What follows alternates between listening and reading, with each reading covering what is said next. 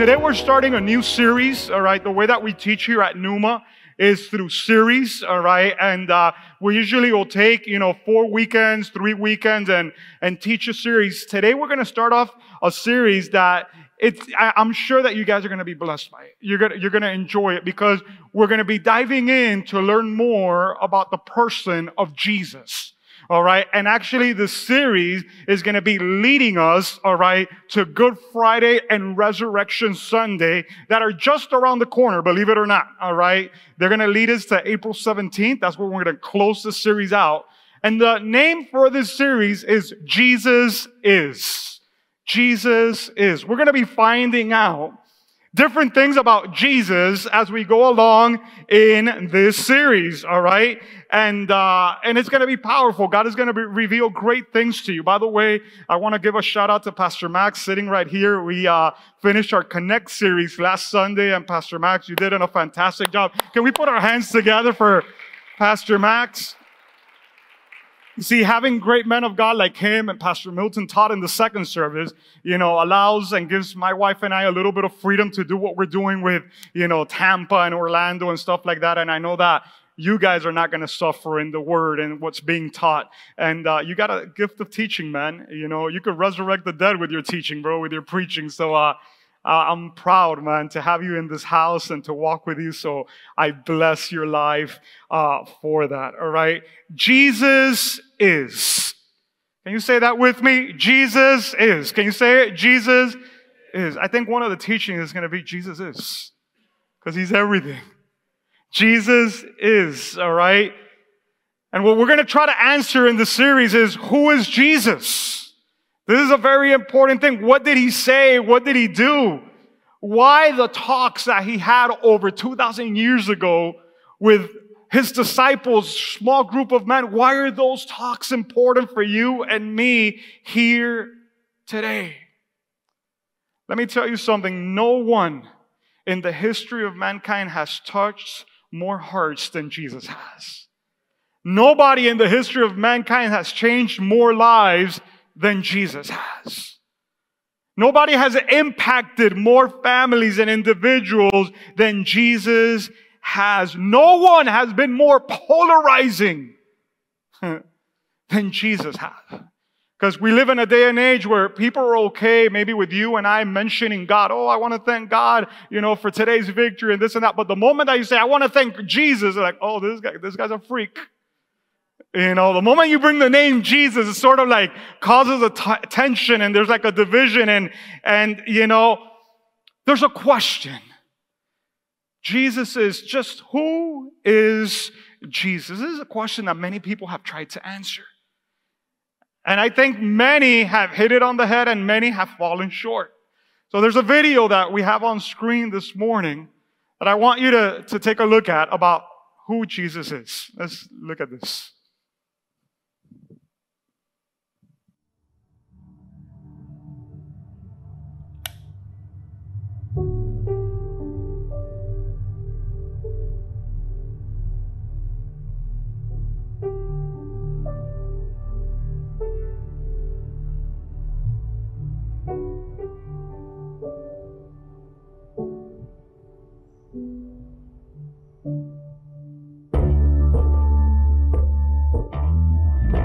Who was Jesus? Who is Jesus? That's the question. That's the question.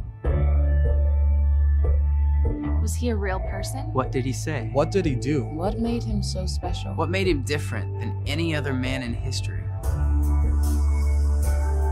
The records show His birth was a miracle. his mom was a virgin and she was pregnant. He made the blind see. The deaf hear. The mute speak. The paralyzed walk. He healed terrible diseases. He knew what was in men's minds. He knew what was in men's hearts. He knows what is in men's hearts. He knew the story of people's lives without ever having met them. He spoke with authority. He amazed teachers. He amazed everyone. Nature obeyed him. He turned water into wine. He walked on water. He walked on top of the water.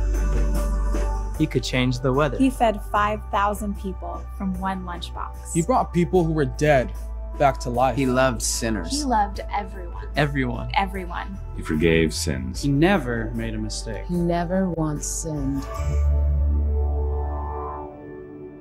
But we judged him. We whipped and beat him. We spit on him. We killed him. He loved us anyway. He loves us anyway. He died for us. He died so that we wouldn't have to. He paid for our sins with his life. Did I mention he loves us? He came back to life. He was dead. Then he was alive. A lot of people saw him. He is coming back.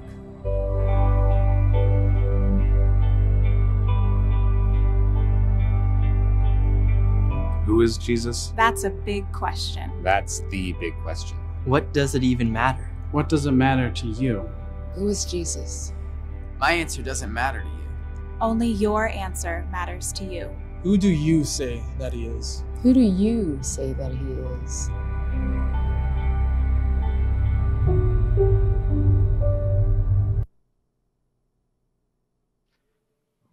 Wow. So even when Jesus was here on earth, when he was walking, when he was doing miracles, when he was teaching, that question that you see here behind me was a question that was posed. The people wanted to know, who is this guy? Who is this guy that even the winds and the waves obey him? Who is he? And something that I consider very, very important is that Jesus considered who men believed him to be of great importance. So there's a moment that Jesus is sitting with his disciples and he decides to say, you know what, I'm going to test these guys. I'm going to see what they think of who I am. And we go to Matthew chapter 16 in your Bible. And we're going to look at verse 13 through 15. And this is very interesting. Matthew 16, 13 through 15. And it says this: when Jesus came to the region of Caesarea Philippi, he asked his disciples, who do people say that the Son of Man is? This is a nickname that he had for himself.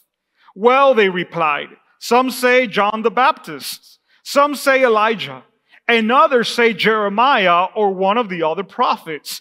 Then he asked them, but who do you say that I am? You see, he wanted to know what the people were saying around him, but then he took it to a more personal level. He wanted to know what they thought. Who do you say that I am? So today's message, this is what I've called this message, because if we're going to start off a series talking about Jesus is, I think this is the point where we need to break it off. And the title of today's message is Liar, Lunatic, or Lord. Jesus is either one of those three. He's either a liar, he's crazy, and he's just a lunatic, a madman, or you know what? He is who he claimed to be. And that's what we're going to look at this morning. Because when you look at the person of Jesus, he doesn't leave you any other option. He makes you choose, either his claims were false, and he had a lot, of important claims, or his claims were true. And it's something that each of us in this room or watching through that camera today should give ample consideration to. The same question Jesus asked his disciples is the same question asked of us today. But who do you say that I am? Who do you say that I am? If Jesus' claim to be God is true, then he is Lord. And we must either accept or reject his lordship. And we're left without excuses. And we're going to look into that in a second. But first, let us consider his claims to be false. Let's consider that Jesus claimed to be Lord, to be God, to be God's Son. Let's consider that to be false. And if it's false, we have two alternatives. The first one is either he knew it was false, or number two, he did not know it was false. So let's look at these two things separately. Number one, if you're taking notes, I'm going to encourage you to take notes. All right. Number one, and I even feel crazy to say this. All right. But number one, Jesus is a liar. Let's take that option. Let's take the option, all right, that Jesus is a liar.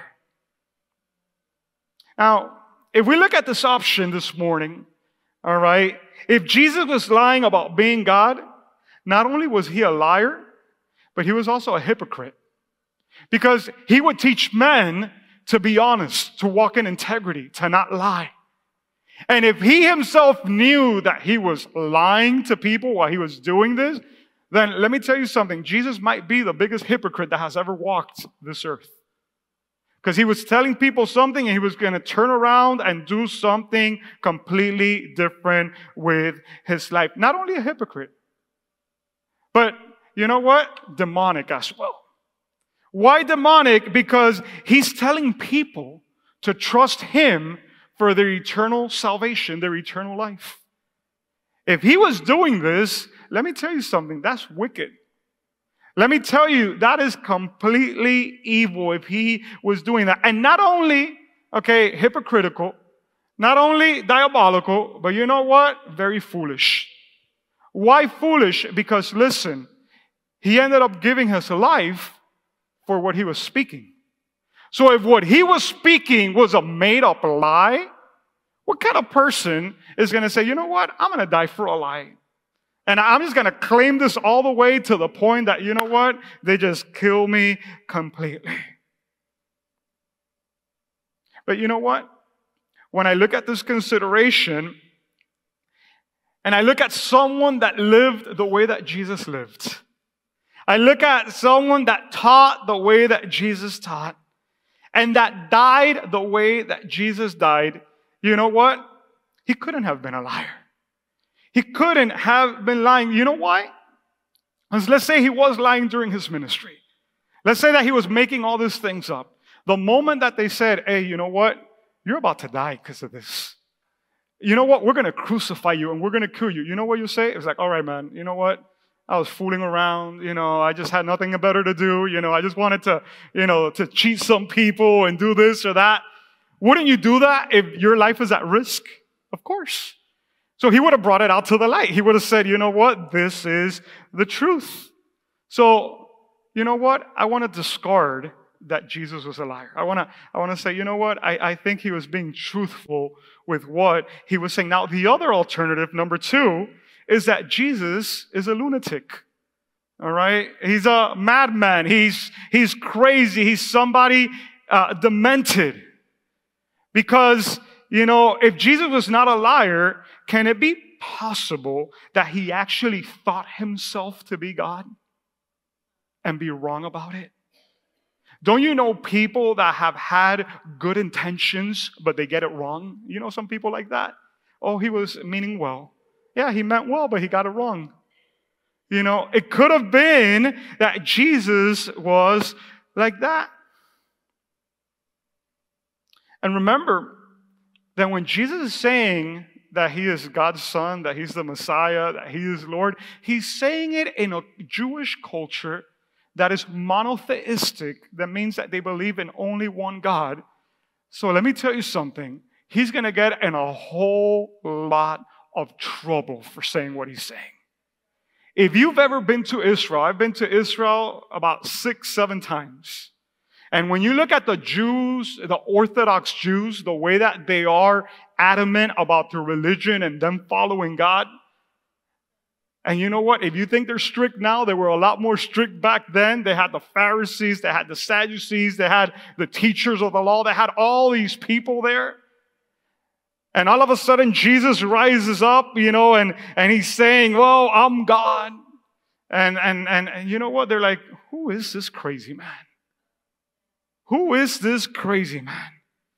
But if I think or consider the option of him being a madman, a lunatic, then I go and look at his life.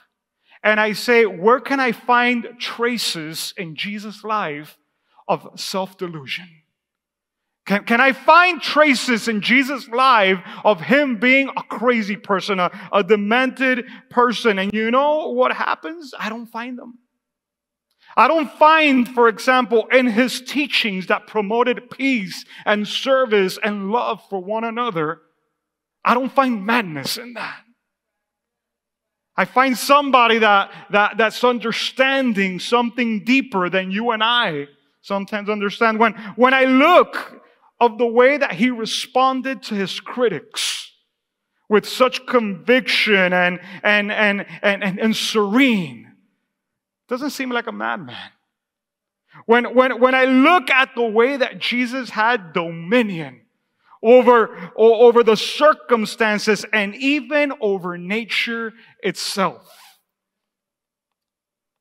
Nature obeyed his commandments. You imagine that? You know, we were talking yesterday with Larry about Hurricane Andrew. Anybody was here during Hurricane Andrew? All right? Some of you guys you were born during Hurricane Andrew? Yeah, man, I was 15 years old during Hurricane Andrew. And in Miami is before and after Hurricane Andrew. You know what I'm saying? It's BA and, AA after Andrew. And I remember that when we were talking about Hurricane Andrew, we were talking that when the hurricane went by Homestead, you don't even know what speed it was going through because it ended up devastating and destroying all the things that could have measured the speed. Once it was going at 210 miles per hour, it just destroyed everything. You imagine that? So people really cannot calculate it was going at this speed. You imagine standing outside in the midst of a hurricane like that and saying, you know what, I'm tired of this thing. This thing is not letting me sleep. And I have a long day tomorrow, so I got to wake up early and say, you know what, Andrew? Calm down and stop blowing. And all of a sudden, Andrew just scratches his head, say, whoop, all right. And just step back and Jesus just spoke. That's what happened. The disciples thought they were going to die because they were in the ocean and it's going crazy and all this stuff is happening. Do you think a madman, is going to have obedience from the wind? How about from the fish?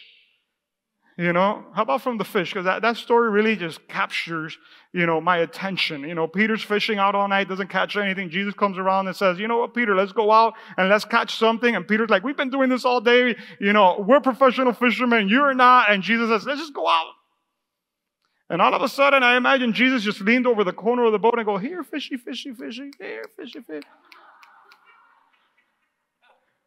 And all of a sudden, all the fish that were in the lake, all the fishes that were in that lake of Galilee heard the voice of their creator and said, oh, he's calling. To the point that the Bible says that the boat started to tip over and they started to call other people to come and help them because that's how big the catch was. I don't think he was a lunatic. No fishes are going to listen to. Go over there today to Key Biscayne and stand on the corner and start calling some fishes. If you have any luck, you go ahead and you film it and you tag me, on Instagram. PR Chris Garcia, that's my Instagram. Tag me. Hey, look, Pastor, I have 10 fishes that just came over. And you know what? The Chinese restaurant doesn't count. The one with those fishes that are swimming in there that you just throw some, that doesn't count. All right? Oh, look, I have a bunch of fishes that came over. No, those are not counting, man. And what can you say about walking on water? I've tried that before. I go like that, whoop, and just go straight down. Before I could maybe hold my own, but now, just straight down, How about feeding 5,000? Like the person in the video said with his lunchbox, you know what I'm saying? Imagine that. Crazy,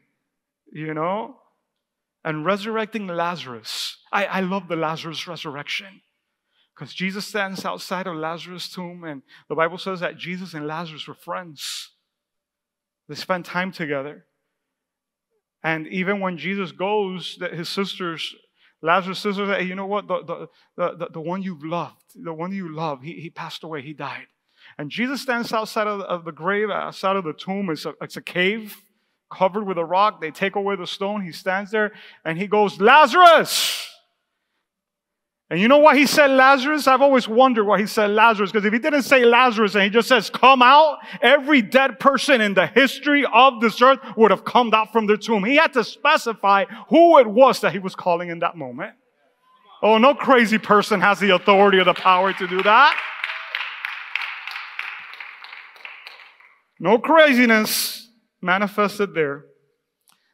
And then John the Apostle in John 24, he says this. He goes, this is the disciple who testifies to these things and who wrote them down.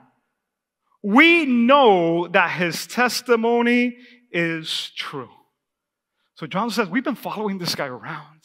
We've been looking at the way he walks. We've been looking when he's sleeping. We're looking, with one eye open, one eye closed when he's sleeping, and we're tracking down what he's doing. And you know what? We're writing these things so that you know that his testimony is true. Then Luke chapter 1, verse 1 through 4, Luke writes, and Luke was not even a follower of Jesus when Jesus was here on earth. Okay, and look what Jesus says. Luke.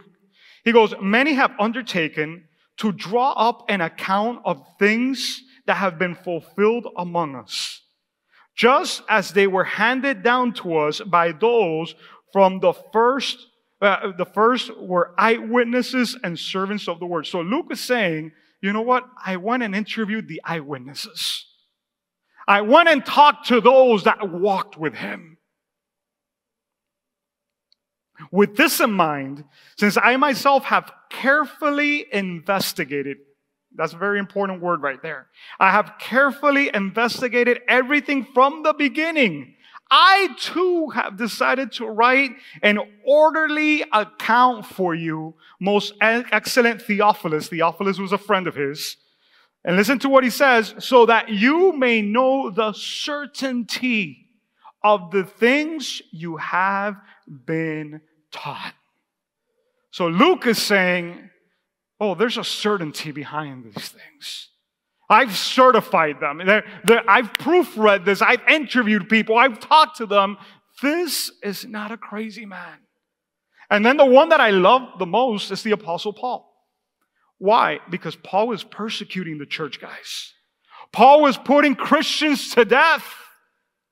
He hated Jesus, even though he hadn't walked with him. He just hated him. And Paul has an encounter with Jesus after Jesus resurrects that changed his life forever. It actually changed the course of history. And in Acts chapter 26, verse 11, Paul is talking about this encounter that he has with Jesus. And he says, many times I had punished them, talking about the followers of Jesus, in the synagogue to get them to curse Jesus. I was so violently opposed to them that I even chased them down in foreign cities. One day I was on such a mission to Damascus, armed with the authority and commission of the leading priest. And about noon, Your Majesty, as I was on the road, a light from heaven, brighter than the sun, shone down on me and my companions. We all fell down, and I heard a voice saying to me in Aramaic, Saul, Saul, why are you persecuting me? It is useless for you to fight against my will. Who are you, Lord? I asked. And the Lord replied, I am Jesus, the one you are persecuting. Now get to your feet. For I have appeared to you to appoint you as my servant and witness. Tell people that you have seen me. A crazy person is not going to resurrect. And here, Saul is having an encounter with a guy that he hates. He wanted to kill his followers, and this guy appears to him in a vision. Tell the people that you have seen me, and tell them what I will show you in the future. And I will rescue you from both your own people and the Gentiles. Yes, I am sending you to the Gentiles to open their eyes so that they may turn from darkness to light and from the power of Satan to God. Then they will receive forgiveness for their sins and be given a place among God's people who are set apart by faith in me. And so, King Agrippa, this is Paul talking to the guy that he's talking to. So, King Agrippa, I obeyed the vision from heaven. You don't go from persecuting Christians to becoming Christianity's #1 spokesman. Just like that overnight.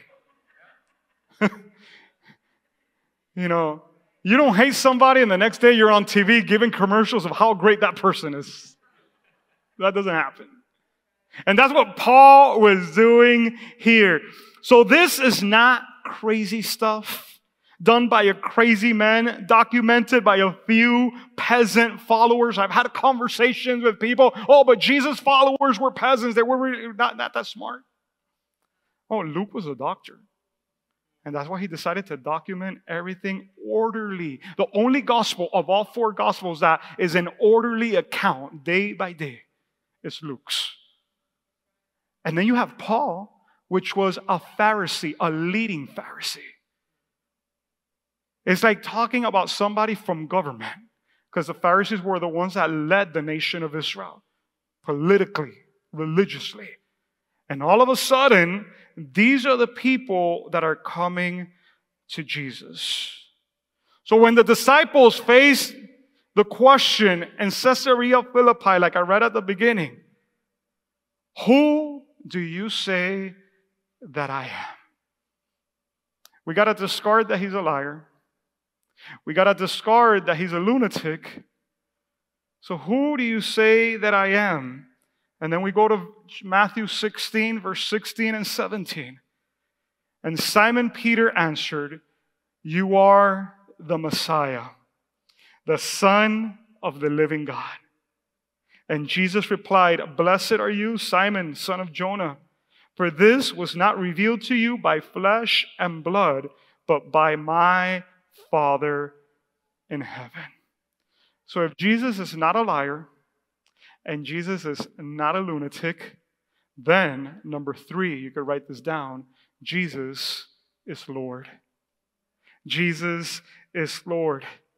Worship team, you guys could come up. And if Jesus is Lord, let me tell you something, and I want everybody in here to hear, you guys that are watching at home. If Jesus is Lord, then you have 2 alternatives. There's not 3, there's not 4, there's not 10. No, there's 2 alternatives. Number 1, you could reject him and have nothing to do with his reign in your life. And you could assume the consequences for that decision. That could be one decision you make. Now, the second alternative is that you could accept him and you can let him be Lord over your life. You cannot leave this room today or finish watching this video and say, Jesus was just a good teacher. He was a miracle maker, Pastor. He was a prophet. He was an excellent teacher. After hearing these facts that I'm giving you today, church, I want to tell you something, that none of those are valid options. He's either a liar, he's either a lunatic, or he is Lord.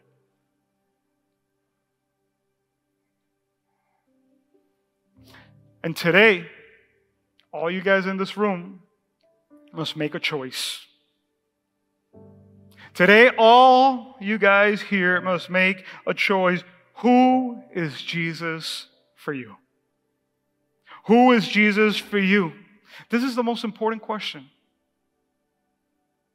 And in John 20, verse 30 and 31, John closes his gospel book by saying, Jesus performed many other signs in the presence of his disciples, which are not recorded in this book. But these are written that you may believe that Jesus is the Messiah, the Son of God, and that by believing you may have life in his name. And today, if you're here and you decide to believe, you could also have eternal life and life in His name. I want to close by sharing one of my favorite stories in the whole Bible. In the book of John, it records a man that was born blind from birth. And Jesus and His disciples are walking around this guy, and the disciples start asking Him, Jesus, why was this man born like this? Who sinned? Was it him? Was it his parents? Why is he like this? And Jesus says, this guy was born like this so that the glory of God could be revealed in his life. So Jesus goes ahead and He does something that, if you're ever going to do a miracle, please don't do this. He decides to spit on the ground, all right? He got a good one, pulled back, something like that, and spit. And the Bible says that he made mud with that on the ground. The good thing is that the guy was blind, so he really didn't see what was going on, He might have said, hey, Jesus, is there any other way that we could do this? He would have negotiated with the Lord. Jesus spits on the ground. It would have been cool to get some DNA samples from that. But anyways, that's just something that came up to my mind. He gets it, makes mud, and puts it on the guy's eyes. And tells the guy, okay, go to the pool Siloam and go ahead and wash. So this blind guy is taken by some of his friends that go over to that pool, and he washes his eyes. And all of a sudden, for the first time in his life, this guy starts to see. And all of a sudden, when he starts to see, all the people that knew who he was, they start coming to him, and it's like, what's happening? What's going on? You're seeing. And he starts to describe. Imagine him trying to describe things that he's never seen before. And all of a sudden, the Pharisees, which were way out there, they come and they say, who gave you sight? Guy has no clue. He couldn't see. Who gave you sight? I don't know. But all I know, he says, is that I was blind and now I see. And you know what? I am here standing in front of you today to say that this guy that walked here on this earth over 2,000 years ago, he touched my life and he touched the life of most of the people that are in this room. And you were blind and I was blind, but now I see. Now I see. So listen, I want to conclude. So they start asking him all these questions. And he says, I was blind. They get the guy's parents. And they go, but we're bringing your parents. And they bring the parents to court. And the parents were afraid of the Pharisees. So they're like, he's a grown man. Ask him. He should be able to say. They don't want to get in trouble. And then they come back and they ask the blind guy again, do you know who did it? And he goes, I don't know, but do you want to be his disciples? That's what he answers the people. And all of a sudden, when he leaves, Jesus shows up in front of him. And Jesus says, do you believe in the Son of Man? And the blind guy says, who is he that I may believe in him? And Jesus says, it is I that I'm speaking to you right now. And the guy fell to his knees and he said, my Lord, I believe. Guy that had never saw before stands in front of Jesus one time and just falls to his knees and declares his lordship because his life had been changed forever. Today, that same Jesus is in this room. He's here and he wants to touch your life. And he is asking you the question, who do you say that I am? I want you to close your eyes right there where you're at. Oh, and he's just touching hearts this morning. He's touching my heart up here. And you see, he brought you into this room today. He allowed you to turn into that transmission today. Because he wants to go into your heart, into areas in your life, and bring about a change that you can never do it on your own. You can never do it in your own strength.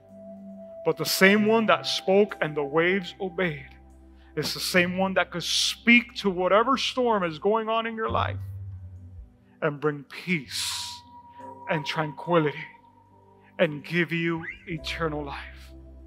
So there with your eyes closed and head bowed, I just want you to ask the Holy Spirit, Holy Spirit, what are you telling me through this message that I'm hearing today? And just take a moment and just let the Holy Spirit speak to you.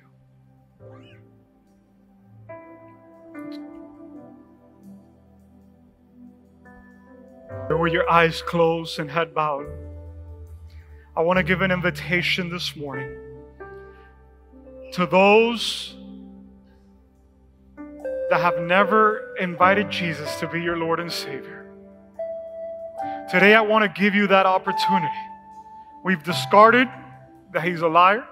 We've discarded that he's a madman or a lunatic. And we've arrived at the conclusion that Jesus is exactly who he said that he was. He was God's Son, the Messiah, the Lord. And today in this room, like John said there at the end of his gospel, if you receive him as your Lord and Savior, you receive the gift of eternal life. And all you got to do this morning is believe in your heart and confess with your mouth. That's what the Bible says. Believe in your heart and confess with your mouth unto salvation. So if anybody in this room today or watching through that camera want to make that decision, with your head bowed, I want you to repeat these words with me. And you're going to repeat and say, Lord Jesus, today I receive you in my heart as my Lord and my Savior.